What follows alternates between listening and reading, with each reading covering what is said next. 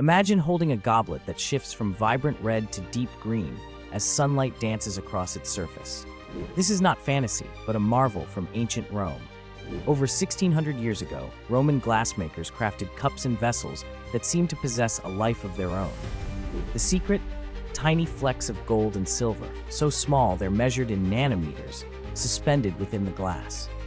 When light strikes these nanoparticles, their electrons vibrate in unique ways, scattering and absorbing specific wavelengths. This phenomenon, called surface plasmon resonance, transforms the glass's appearance depending on the angle and source of light.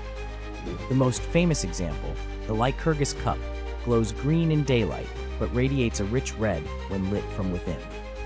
Modern scientists have only recently unraveled this ancient technique, recognizing it as an early form of nanotechnology. Roman artisans, without modern tools, achieved this effect through intuition and skill, blending art and chemistry to create objects that astonish us even today. Their innovation reveals a legacy of creativity and scientific curiosity.